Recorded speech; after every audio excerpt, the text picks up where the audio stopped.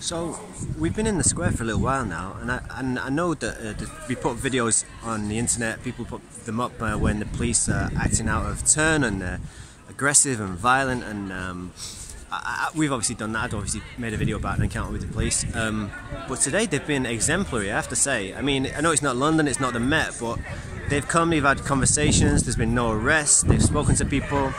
The last sort of people from the gathering are just having a coffee, which is perfectly legitimate. They're relatively spaced out, not on drugs, just in terms of social distancing.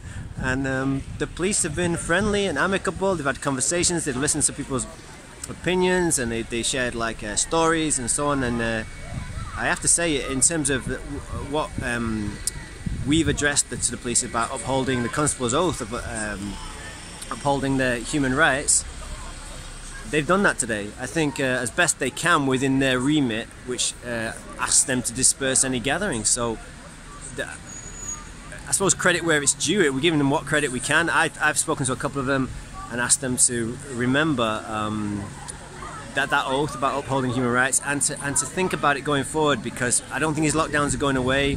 I don't think our freedoms are coming back unless we have some unity amongst the people, and also between the people and the police, however much some people might not like that.